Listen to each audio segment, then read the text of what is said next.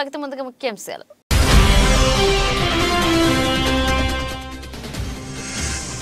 పిఠాపురం నియోజకవర్గంలో పలు చోట్ల నీట మునిగిన పంట పొలాలు, కోతకు వస్తున్న వరి పనులను ఉన్నట్టుండి ఒక్కసారిగా ముంచెత్తిన వరదలు.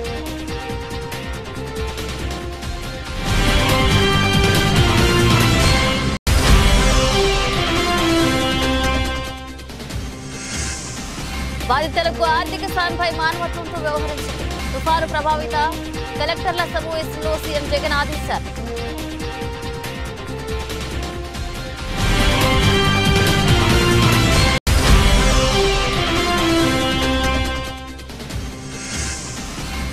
మెయిన్ రోడ్లపైన 4 అడుగుల నీరు ఉండడం వల్ల వాహన చోదకులు ఇబ్బందులు. ఆక్రమణలు తొలగించాలని బీజేపీ మండల పార్టీ అధ్యక్షుడు లాల వెంకటరమణారావు డిమాండ్.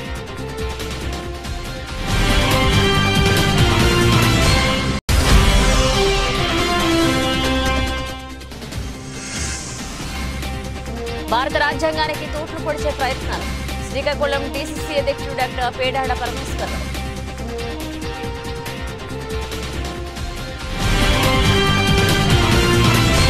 పెదగంట్యాడ 76వ వార్డు స్వతంత్ర నగర్లో ఎస్సీ, ఎస్టీ, బీసీ, మైనారిటీ సంక్షేమ సంఘం, Nadupuru SC colony Bahujan Samaj party వారి ఆధ్వర్యంలో నవభారత రాజ్యాంగ నిర్మాత డాక్టర్ బిఆర్ అంబేద్కర్ 67వ వర్ధంతి కార్యక్రమం ఘనంగా నిర్వహించారు.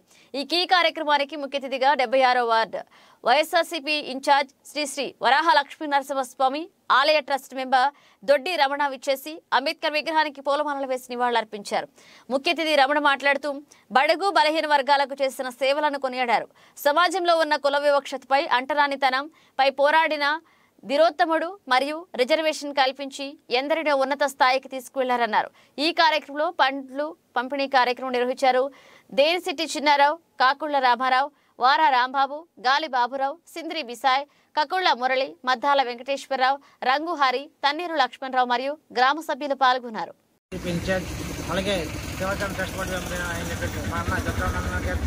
అలాగే ఈ ఎస్సీ ఎస్టీ బీసీ మైనార్టీ సంక్షేమ సంఘం దేశీ చిన్నారావు గారికి మళ్ళీ నా నమస్కారములు. ఈ 67వ వర్ధంతి డాక్టర్ బిఆర్ అంబేద్కర్ స్వతంత్ర కాలనీలో 76వ వార్డులో జరుపుకోవడం చాలా ఆనందదాయకం.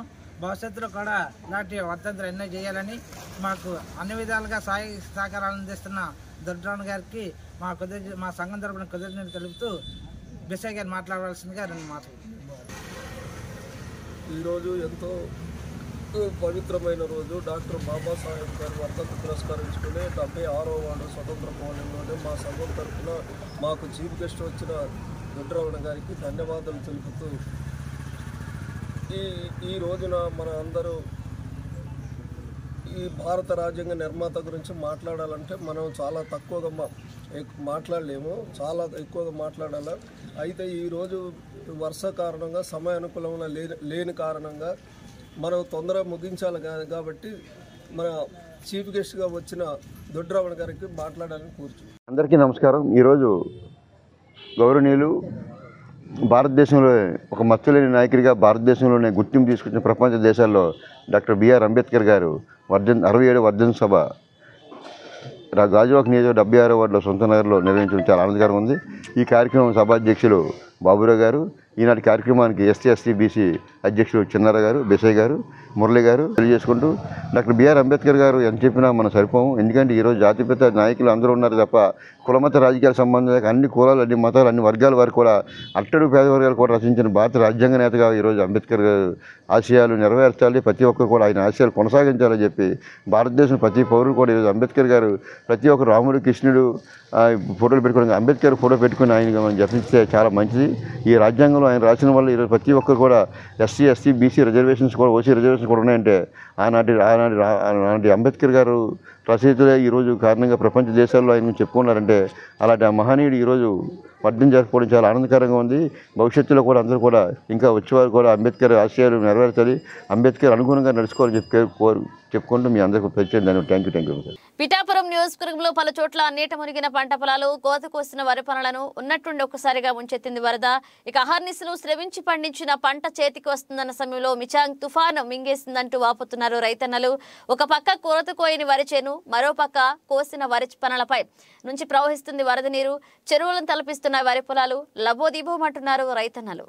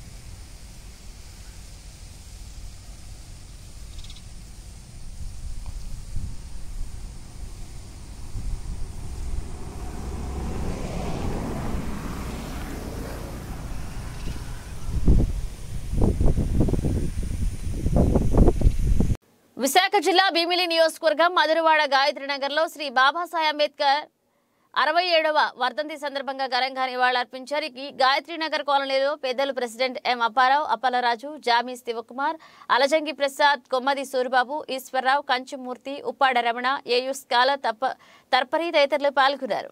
ఐక్యరాజ్య సమితి బాబాసాహెబ్ అంబేద్కర్ యొక్క జ్ఞానాన్ని గుర్తించి ఏప్రిల్ 14వ తేదీన వరల్డ్ నాలెడ్జ్ డే అంటే ప్రపంచ విజ్ఞాన దినోత్సవంగా ప్రకటించారు. ఎందుకంటే బాబాసాహెబ్ చదువుకున్నంత చదువు ఈ ప్రపంచంలో ఎవ్వరు కూడా చదువుకోలేదు. బాబాసాహెబ్ని ఒక భారతదేశంలో మాత్రమే ఒక వర్గానికి సంబంధించినటువంటి వ్యక్తిగా చూడటం జరుగుతూ ఉంది. కానీ ప్రపంచం అంతా కూడా ఇప్పుడు అంబేద్కర్ యొక్క సిద్ధాంతం ఏదైతే ఉందో ఆ సిద్ధాంతానికి అనుగుణంగా పరిపాలన అనేది జరుగుతూ ఉంది. కారణం ఏంటంటే ఒక చిన్న రక్తపు బొట్టు కూడా జారకుండా ప్రపంచంలోనే భారతదేశంలో ఉన్నటువంటి ప్రజాస్వామ్య వ్యవస్థ ఇంకెక్కడ కూడా లేదు. కారణం ఏంటంటే బాబాసాహెబ్ అంబేద్కర్ రాసినటువంటి రాజ్యాంగం. ఆ రాజ్యాంగం ప్రకారం ఈరోజు భారతదేశం పరిపాలన జరుగుతుంది కాబట్టి ఇక్కడ మనం ప్రశాంతంగా ఉన్నాం. పక్కన ఉన్నటువంటి దేశాలు మీరు చూడండి, ఎప్పటికప్పుడు యుద్ధాలు జరుగుతూ ఉంటాయి, ఒకళ్ళకొకళ్ళు చంపుకుంటూ ఉంటారు. కానీ భారతదేశంలో అధికారం కోసం ఎక్కడ కూడా ఇలాంటి యుద్ధాలు జరగడం కానీ చంపుకోవడం కానీ జరగదు. కారణం ఏంటంటే ఒక వజ్రాయుధం ప్రజల చేతికి బాబాసాహెబ్ అంబేద్కర్ ఇచ్చాడు, అదే ఓటు.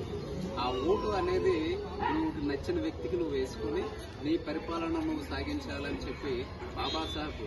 అయితే గతంలో మనకి ఓటు హక్కు అనేది ఒక కొన్ని వర్గాల వారికి మాత్రమే పరిమితమై ఉండేది.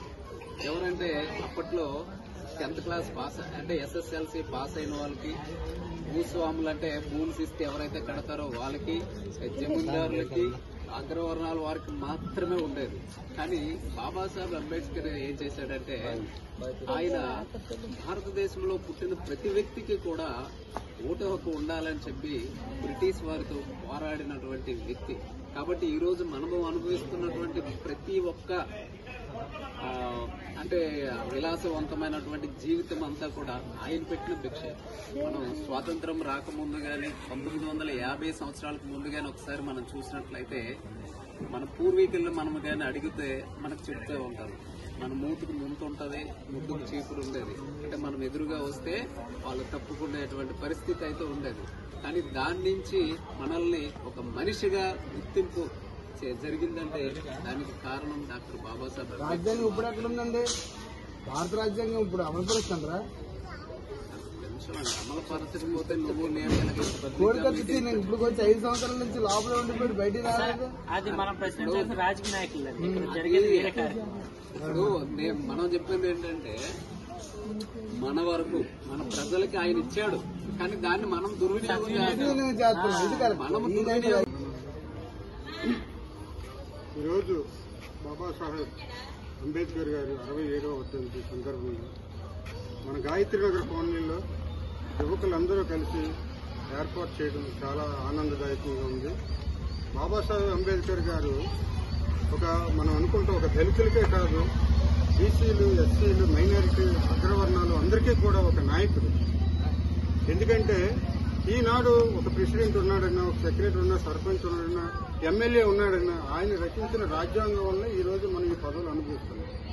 అదేంటంటే ప్రతి ఒక్క పేదవాడు కూడు గూడు గుడ్డ అనే నినాదంతో ఆయన భారత రాజ్యాంగాన్ని రచించాడు ఈనాడు. ఎందుకంటే ప్రతి ఒక్కరు కూడా వారి ఇంట్లో సుఖసంతులతో ఉండాలని, ఎవరిని ఏది యాచించుకుంటూ ఉండాలని, ఒక దళితులకు కూడా రాజకీయాల్లో తన ప్రాధాన్యత కల్పించాలని ఆయన ఎప్పుడు ఆశించేవాడు. ఆయన చదువుకున్న చదువు ప్రపంచంలోనే అత్యధికమైన చదువుకునే వ్యక్తి డాక్టర్ బాబాసాహెబ్ అంబేద్కర్ గారు. ఈనాడు అగ్రవర్ణాలు కూడా చాలా మంది దళితులు ఎక్కడో ఉండాలి, ఏదో ఉండాలని ఏలెత్తి చూపే వ్యక్తులు కూడా ఈరోజు అంబేద్కర్ గారికి పూలమాల వేసి నివాళులు అర్పించడం, సీఎం దగ్గర నుంచి ప్రతి కార్యకర్త వరకు కూడా ప్రతి ఒక్కరు కూడా ఈరోజు అంబేద్కర్ గారంటే ఎంతో అభిమానంతో చూస్తున్నారు. కాబట్టి ఆయనకి ఎంతైనా మనం రుణపడి ఉంటాము. ఇలాంటి కాలనీలు కూడా అభివృద్ధి చేసుకోవాలంటే మన భారత రాజ్యాంగ నిర్మాత అయిన బాబాసాహెబ్ అంబేద్కర్ గారిని స్మరించుకుంటూ ఎప్పుడూ ఆయన అడుగుజాడల్లో వెళ్తూ మిత్రులందరూ కూడా సహాయ సహకారాన్ని కూడా మన కాలనీకి అందించాలని, ఎప్పుడైనా అంబేద్కర్ విగ్రహం ఏర్పాటు చేయాలనుకో నా వంతు సహాయ సహకారాలు అందిస్తానని ఈ సభాముఖంగా తెలియజేస్తూ సెలవు. తుఫాను కారణంగా ఇళ్లు దెబ్బతిన్న బాధితులకు తక్షణ సాయం కింద 10,000 అందజేయాలంటూ సీఎం జగన్ జిల్లా కలెక్టర్ను ఆదేశించారు. బాధితులకు సాయంపై అధికారులు మానవత్వంతో వ్యవహరించాలని సూచించారు. ఇక తుఫాను ప్రభావిత జిల్లాల కలెక్టర్లు, ఎస్పీలు, ఇతర ఉన్నతాధికారులతో వీడియో కాన్ఫరెన్స్ ద్వారా ముఖ్యమంత్రి క్యాంప్ కార్యాలయం నుంచి సీఎం జగన్ సమీక్ష నిర్వహించారు. ఇక సమీక్షలో భాగంగా అధికారులు తుఫాను ప్రభావం చేపడుతున్న సహాయక చర్యలపై సీఎంకి వివరాలు అందించారు. ఈ సందర్భంగా సీఎం జగన్ మాట్లాడుతూ వర్షాల నుంచి తెరుపు వచ్చింది. అలాగే ప్రస్తుతం తుఫాను బలహీనపడి అల్పపీడనంగా మారింది. తుఫాను వల్ల వర్షాలు విస్తృతంగా పడ్డాయి. అలాగే కలెక్టర్లు, సీనియర్ ఐఏఎస్ అధికారులు, స్పెషల్ ఆఫీసర్లు క్షేత్రస్థాయిలో మంచిగా పనిచేశారు. ఇక అధికారులంతా మీ ప్రాంతాల్లో సాధారణ పరిస్థితులను తీసుకురావడంపై దృష్టి పెట్టాలన్నారు సీఎం జగన్. ఇక చిన్న చిన్న విషయాల మీద ధ్యాస మిస్ అవ్వకుండా చూసుకోవాలన్నారు. బాధితుల పట్ల సానుభూతితో వ్యవహరించాలన్నారు. బాధితుల స్థానంలో మనం ఉంటే ఎలాంటి సహాయాన్ని అందిస్తామో అలాగే ఆ తరహా సాయం వారికి అందాలన్నారు. అలాగే ఇది చాలా ముఖ్యమైన అంశం. 10 రూపాయలు ఎక్కువ ఖర్చైనా బాధితులకు మంచి సహాయం అందాలన్నారు. ఇక ఆ దిశగా పనిచేయాలన్నారు. ప్రతి ఒక్కరి నోట ఇంత కష్టంలో కూడా మా కలెక్టర్ బాగా పనిచేశాడన్న మాట వినిపించాలన్నారు సీఎం జగన్. ఇక వారి పట్ల ఉదారంగా వ్యవహరించాలన్నారు. పరిహారం అందించడంతో సానుభూతితో ఉండండి అన్నారు ఆయన. కలెక్టర్లందరూ కూడా స్పెషలీ ఫార్మింగ్ కమ్యూనిటీకి సంబంధించి రైతులకు అందరికీ కూడా ఖచ్చితంగా భరోసా ఇవ్వండి. Government will stand by every farmer, be it protecting of the crops, be it compensating for the crops, be it any which way, or be it procurement of the crop. Every which way government అన్ని రకాలుగా ఏ రైతుకు కూడా నష్టం అనేది జరగకోకుండా ప్రతి అడుగులోనూ government తోడుగా ఉంటుంది అన్న సంకేతం ప్రతి రైతుకు కూడా మొరల్ బూస్టింగ్ చేస్తూ గవర్నమెంట్ మెసేజ్ పంపించమని చెప్పి కూడా ప్రతి కలెక్టర్కు my sincere advice to all of them. I think all of you are doing a good job, and especially when you have a senior IAS officer who's got past experiences, good collectors also sitting down with you and also monitoring the situation in your respective districts along with you. But nevertheless, కొన్ని చిన్న చిన్న విషయాల మీద కొంచెము ధ్యాస అన్నది మాత్రము miss కాకుండా చూసుకోండి. The most important aspect one should always remember is empathy. This is one thing that you people should never forget. Manamu బాధితుల ప్లేస్లో మనం ఉంటే what kind of empathy we would expect from the government ఎక్కడ కూడా తక్కువ లేకుండా చూసుకోండి. That is the most important thing. ఒక 10 రూపాయలు ఎక్కువ ఖర్చు అయినా పర్వాలేదు, not an issue. I'm not going to question you, I'm not going to ask you, but please show empathy. That is the most important thing. ఎక్కడ కూడా ప్రతి ఒక్కరు ముఖంలో కూడా ఎక్కడైనా కూడా ఇంత కష్టంలో కూడా మా కలెక్టర్లు మమ్మల్ని బాగా ఆదుకున్నారు, మా కలెక్టర్లు మమ్మల్ని బాగా చూసుకున్నారు అనే మాటే వినిపించాలి. వేరే ఏ రకమైన మాట కూడా వినిపించకూడదు అన్నది please bear that in mind. In regard to 10,000 రూపాయలు థ్యాచ్డ్ హౌసెస్ డిస్ట్రాయ్ అయినప్పుడు సహాయం చేసే విషయం కానీ, లేకపోతే లోతట్టు ప్రాంతం నుంచి షిఫ్టింగ్ చేసి క్యాంపులకు తీసుకొచ్చి ఆ తర్వాత పంపించేటప్పుడు చేయాల్సిన ఫార్మాలిటీస్ అయితేనేమి, క్యాంపుల్లో బాగా చూసుకోవడం విషయం అయితేనేమి, ఆర్ పాకెట్లలో మనం పెట్టి రేషన్ డిస్ట్రిబ్యూషన్ చేసే కార్యక్రమాలు అయితేనేమి, ప్రతి విషయంలోనూ be mindful of these details. The most important thing is saving the crops. దీనికి సంబంధించి డ్రైనింగ్ అవుట్ ఆఫ్ వాటర్ అన్న దాని మీద, అన్న అంశం మీద విపరీతమైన ఫోకస్ పెట్టండి. And restoration of power need not mention. Highest priority on war footing basis meeda at the earliest, please make sure that every village comes back to normalcy. So the most important thing. And similarly ekkadekadaithe road lo cut off ayipoyinayo akkada temporary restoration of these roads gaani ee cut off ayipoyina tanks gaani veetiki sambandhinchi kuda equally important అంశం కింద భావించి ఈ temporary restoration మీద అత్యంత ప్రాధాన్యత ఇచ్చే కార్యక్రమం కూడా కంటిన్యూ చేసే కార్యక్రమాలు కూడా చూసుకోండి. చాలా చోట్ల తెరుపు వచ్చింది కాబట్టి ఇమీడియట్లీ ఈ శానిటేషన్ డ్రైవ్ అనేది immediately follow it up with sanitation drive communicable డిజీజెస్కు తావివ్వకుండా proper safe guards are put in place and proper safe guards are taken. So వీటి విషయంలో కూడా ఈక్వల్గా కూడా ధ్యాస పెట్టే కార్యక్రమం కూడా ఖచ్చితంగా చేయండి. ఇన్ఫ్యాక్ట్ అన్ఫార్చునేట్గా ఒక కానిస్టేబుల్ కూడా డ్యూటీ చేస్తూ ఉండి చెట్టు తన మీద పడి చనిపోయిన ఘటన కూడా కడపలో చోటు చేసుకుంది అని కూడా విన్నా. It's very unfortunate. ఆ కుటుంబానికి కూడా అన్ని రకాలుగా కూడా government will stand by it. ఆ కుటుంబానికి కూడా ఖచ్చితంగా లాస్ట్ టైం మనం ఇచ్చినట్టుగా 30 లక్షల రూపాయలు ఖచ్చితంగా సీఎంఆర్ఎఫ్ నుంచి ఖచ్చితంగా గవర్నమెంట్ సైడ్ నుంచి సహాయం అందించేట్టుగా కూడా అన్ని రకాల చర్యలు కూడా తీసుకోండి. The moral of every officer, ఒక కానిస్టేబుల్ దగ్గర నుంచి పై స్థాయిలో ఉన్న కలెక్టర్ల దగ్గర వరకు కూడా the moral of every officer is very important. So అక్కడ ప్రతి గవర్నమెంట్ ఆఫీసర్స్కు, ప్రతి గవర్నమెంట్ ఆఫీషియల్కు చిన్న వాలంటీర్ విలేజ్ క్లినిక్ గ్రామాలలో ఉన్న చిన్న వాలంటీర్ దగ్గర నుంచి సచివాలయంలో పనిచేస్తూ ఉన్న ఆ సిబ్బంది దగ్గర నుంచి మొదలు పెడితే చిన్న చిన్న ఎంప్లాయీస్ దగ్గర నుంచి పై స్థాయిలో ఉన్న ప్రతి ఎంప్లాయీకి కూడా ఎటువంటి సమస్య ఏ రకమైన పొరపాటున జరిగినా కూడా గవర్నమెంట్ అన్ని రకాలుగా కుటుంబాలకు తోడుగా ఉంటుంది. మామూలుగా ఉండడం కాదు, ఇంకా 4 అడుగులు ముందుకేసి ఇంకా ఎక్కువగా సపోర్ట్ చేస్తుంది అన్న సంకేతం కూడా ఖచ్చితంగా మొరల్ ఇచ్చేటప్పుడు కలెక్టర్స్ అందరూ కూడా, సీనియర్ ఆఫీసర్లు అందరూ కూడా, అక్కడే ఉన్న వాళ్ళందరూ కూడా send that message very strongly so that there is more motivation created among the people, especially the volunteers and సచివాలయం స్టాఫ్ అండ్ ఈ చెట్లు కట్ చేసేటప్పుడు ఎలక్ట్రికల్ స్టాఫ్ వీళ్ళంతా కూడా ఎవరైతే ఇన్వాల్వ్ అయి ఉంటారో వాళ్ళందరికీ కూడా మొరల్ అనేది కొంచెం హైగా బిల్డప్ చేసి పెట్టే కార్యక్రమం కూడా చూసుకోండి. అందరూ I'm extremely happy that all of you are doing a good job. Continue to do the good job. All the very best. Nathavaram మండలం నాతవరం గ్రామంలో మిచాంగ్ తుఫాన్ కారణంగా వరి రైతులు తీవ్ర నష్టం వాటిల్లింది.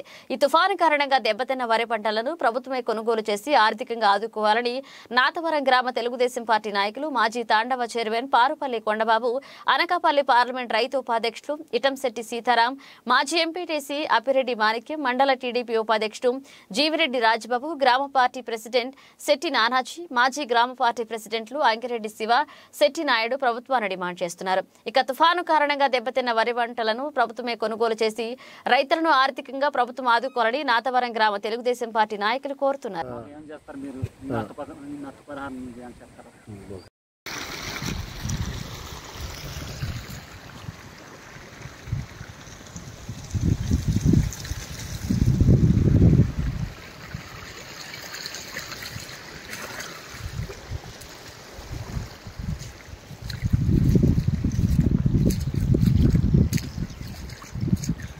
మొత్తం పడిపోయింది, కొట్టిపోతుంది కదా, మెయిన్ పనులు కొట్టుకుపోతున్నాయి కదా, ఈ మైన కొట్టిపోయి ఉంటాయి. కింద మళ్ళీ కోసాం కదా, అలా చూడాయి, ఇంత ఘోరంగా ఉంది పరిస్థితి.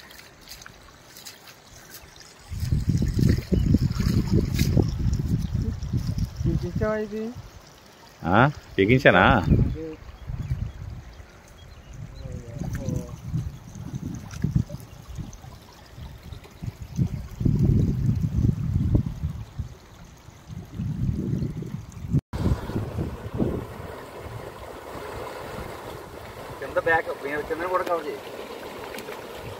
నేను చెప్తాను కదా రా.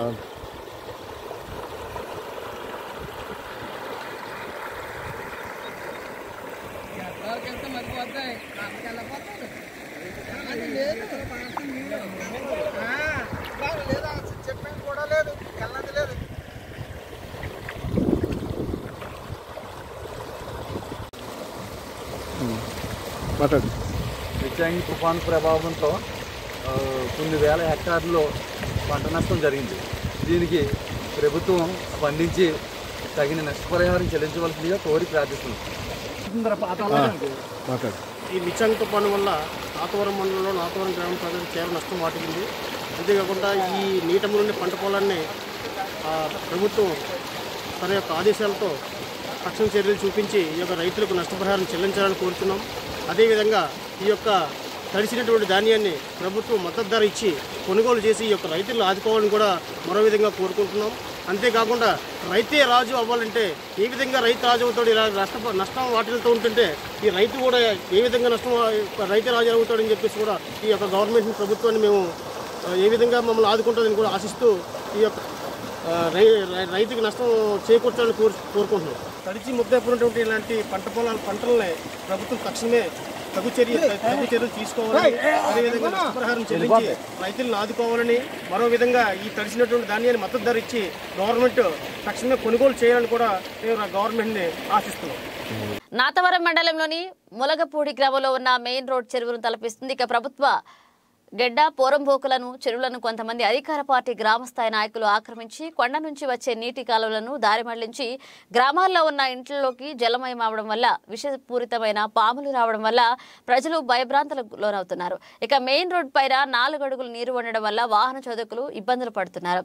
ఇక ప్రభుత్వ అధికారులు వెంటనే ఈ ఆక్రమణలను తొలగించాలని బీజేపీ మండల పార్టీ అధ్యక్షుడు లాలం వెంకటరమణారెడ్డి డిమాండ్ చేశారు. అందరికీ నమస్కారం అండి. నాతవరం మండలం బీజేపీ అధ్యక్షులుగా నా బాధ్యతలో ఉన్నాను. నేను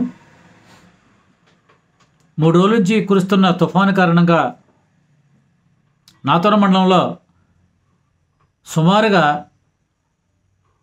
20,000 హెక్టార్లలో ఈరోజు వరి పంట చేతికొచ్చిన టైంలో మొత్తం నేలపాలైంది, నీటిపాలైంది. రైతులు ఎంతో అష్టకష్టాలు పడి చేతికొచ్చిన పంటను ఈరోజు నోటి వరకు రాకుండా పోతుంది. దీన్ని భారతీయ జనతా పార్టీ ఈరోజు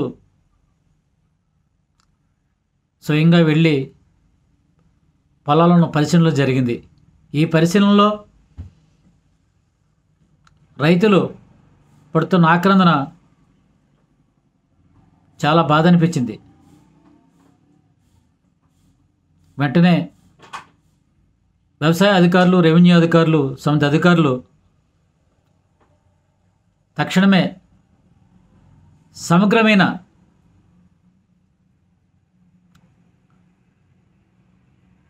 పరిశీలన చేసి ఒక్కొక్క రైతుకు ఒక్కొక్క హెక్టారుకు 30,000 రూపాయలు నష్టపరిహారం ఇవ్వాలని చెప్పేసి ప్రభుత్వాన్ని కోరుతూ, అలానే కొన్ని ప్రాంతాల్లో, లోతట్టు ప్రాంతాల్లో ఈ వర్షాభావం వల్ల, ఈ నీటి వల్ల పొలాలన్నీ ఇసుక మేటలు పెట్టడం జరిగింది. దానికి కూడా కొంత నష్టపరిహారం ఇవ్వాలని చెప్పేసి భారతీయ జనతా పార్టీ తరఫున మేము డిమాండ్ చేస్తున్నాం. నమస్కారం. భారత రాజ్యాంగ మూలిక లక్ష్యాన్ని కాపాడుకునేందుకు ప్రజలంతా సమాయత్తం కావాలని కేంద్రంలో ఉన్న నరేంద్ర మోదీ, అమిత్ షా నాయకత్వంలో భారత రాజ్యాంగానికి తూట్లు పొడిచే ప్రయత్నాలు జరుగుతున్నాయని శ్రీకాకుళం డీసీసీ అధ్యక్షులు డాక్టర్ పేడాడ పరమేశ్వరరావు అన్నారు. డాక్టర్ బిఆర్ అంబేద్కర్ వర్ధంతి సందర్భంగా శ్రీకాకుళం ఇందిరా విజ్ఞాన్ భవన్లో జరిగిన కార్యక్రమంలో ఆయన ప్రసంగించారు. ఇక రాజ్యాంగ స్వభావాన్ని మార్చే ప్రయత్నంలో భాగంగా మనువాదాన్ని రాజ్యాంగంలోకి చొచ్చించి కుట్ర జరుగుతుందని ఆయన ఆరోపించారు. ఇక అంబేద్కర్ మానవతావాదంతో, ప్రజాస్వామ్య విలువలతో రచించిన రాజ్యాంగం ఈ దేశానికి భగవద్గీత అని పేడాడ స్పష్టం చేశారు. దళితులు, బడుగు బలహీన వర్గాలు, మైనారిటీలు, అన్ని మహిళలు రాజ్యాంగ రక్షణలో ఉండేందుకు నాటి రాజ్యాంగ రచనా సమితి అన్ని చర్యలు తీసుకుందని, రాజ్యాంగ లక్ష్యాన్ని కాంగ్రెస్ పార్టీ కాపాడుకుంటూ వచ్చిందని ఆయన ఈ సందర్భంగా గుర్తు చేశారు. కాంగ్రెస్ పార్టీ కార్యాలయంలో శ్రీకాకుళంలో అంబేద్కర్ వర్ధంతి కార్యక్రమాన్ని ఘనంగా జరుపుకుంటున్నాం. అంబేద్కర్ విధానాలే దేశానికి శరణ్యమని చెప్పాల్సినటువంటి ఒక ముఖ్యమైనటువంటి ఘట్టం ఇది. కేంద్ర ప్రభుత్వం అనుసరిస్తున్నటువంటి వైఖరి ఏదైతే రాజ్యాంగంలో రక్షణలు ఉన్నాయో, పడుగు బలహీన వర్గాలకి, ఎస్సీ ఎస్టీ మైనారిటీలకి, ఈవేళ మహిళలకి ఉన్నటువంటి రక్షణ అన్నటువంటిది పూర్తిగా రాజ్యాంగపరంగా మృగ్యం చేయాలన్నటువంటిది కేంద్ర ప్రభుత్వ ఆలోచన. అంబేద్కర్ ఒక మానవతావాదంతో రాజ్యాంగంలో పెట్టినటువంటి విలువలన్నిటికి వ్యతిరేకంగా ఆర్ఎస్ఎస్ భావజాలంతో కేంద్రంలో ఉన్నటువంటి మోడీ ప్రభుత్వం ఈవేళ మనుస్మృతిని రాజ్యాంగంగా మార్చాలన్నటువంటిది వాళ్ళు ఒక కుట్రలో భాగంగా ఈరోజు తెరపైకిస్తున్నారు. అందులో భాగంగానే మొత్తంగా భారతదేశంలో మనువాదం అన్నటువంటిది విస్తృతంగా ప్రచారం చేయాలన్నటువంటి ప్రయత్నం జరుగుతుంది. మనువాదము మానవత్వం అన్నటువంటిది ఈరోజు పెద్ద సవాల్గా మారాయి. ఈ విషయంలో ప్రజలు అప్రమత్తంగా ఉండాలి. భారత రాజ్యాంగాన్ని, అంబేద్కర్ రాజ్యాంగ విలువల్ని మనం పరిరక్షించుకోవాల్సిన అవసరం ఉంది. రాజ్యాంగాన్ని కాపాడుకోవాల్సినటువంటి బాధ్యత మన మీద ఉంది. రాజ్యాంగంలో మౌలిక సూత్రాలు, లౌకిక తత్వం అన్నటువంటిది, మత ప్రేమే లేని భారత రాజ్యాంగం అన్నటువంటిది ప్రవేశపెట్టి భారత రాజ్యాంగం ఒక విలువైనటువంటి భగవద్గీతగా తయారు చేశారు. ఈ దేశంలో పౌరులందరికీ భారత రాజ్యాంగమే భగవద్గీత. ఆ భగవద్గీతని మనం ప్రామాణికంగా తీసుకుని భారత జాతీయ కాంగ్రెస్ పార్టీ ఈవేళ దేశవ్యాప్తంగా పరిపాలన చేస్తుంది. మనువాదానికి, భారతదేశంలో ఉన్నటువంటి ఈ మానవత్వానికి మధ్య జరుగుతున్నటువంటి పోరు చాలా పతాక స్థాయికి చేరింది. కాబట్టి ప్రజలంతా అంబేద్కర్ విధానాలను ఆచరిస్తూ కాంగ్రెస్ పార్టీకి మద్దతు తెలియజేయవలసిందిగా, భవిష్యత్తులో కాంగ్రెస్ పార్టీని ప్రోత్సహించవలసిందిగా నేను కోరుకుంటున్నాను. ధన్యవాదాలు. అదేవిధంగా ఇటీవల జరిగినటువంటి ఎన్నికల్లో కాంగ్రెస్ పార్టీ తెలంగాణలో ఘన విజయం సాధించింది. కాంగ్రెస్ పార్టీ సాధించిన విజయం పట్ల మేము జిల్లా కాంగ్రెస్ పార్టీ తరఫున హర్షం వ్యక్తం చేస్తున్నాం. రేవంత్ రెడ్డి ముఖ్యమంత్రిగా ఎన్నిక కావడం పట్ల ఆయనకు, ఆయన కాబోయే మంత్రివర్గ సహచరులకు, ప్రజలకు, కాంగ్రెస్ పార్టీ అక్కడ ఉన్నటువంటి నాయకత్వానికి, వారి ఉమ్మడి కృషికి మేము అభినందనలు తెలియజేస్తున్నాం. ఈవేళ దేశానికి ఒక స్ఫూర్తిగా తెలంగాణ నిలవటం అన్నటువంటిది మేము చాలా ఆనందిస్తున్నాం. మన తెలుగు రాష్ట్రంలో కాంగ్రెస్ పార్టీ పతాక స్థాయిలో విజయం సాధించి ఆ విజయాన్ని దేశ ప్రజలకు ఆదర్శంగా చూపించడం, భవిష్యత్తులో కూడా ఆంధ్ర రాష్ట్రం అదే అడుగుజాడల్లో నడవటానికి ప్రయత్నం చేస్తుంది. ప్రజలందరూ ఈ మార్పులను గమనించాలని చెప్పి కోరుకుంటున్నాను. Thank you. బులెటిన్ ముగించే ముందు హెడ్లైన్స్ మరోసారి.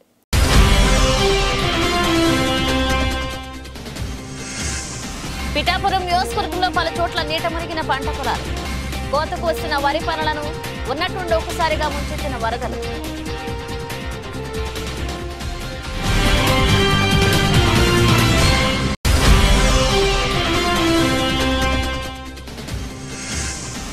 బాధితులకు ఆర్థిక సాయంపై మానవత్వంతో వ్యవహరించింది. తుఫాను ప్రభావిత కలెక్టర్ల సమావేశంలో సీఎం జగన్ ఆదేశాలు.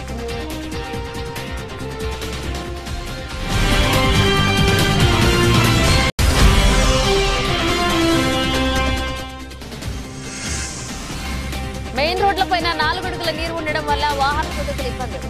ఆక్రమణలు తొలగించాలని బీజేపీ మండల పార్టీ అధ్యక్షుడు లాల వెంకటరమణారావు డిమాండ్.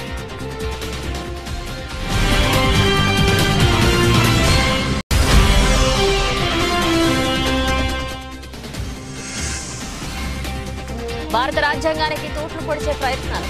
శ్రీకాకుళం డీసీసీ అధ్యక్షుడు డాక్టర్ పేడాడ పరమేశ్వరరావు.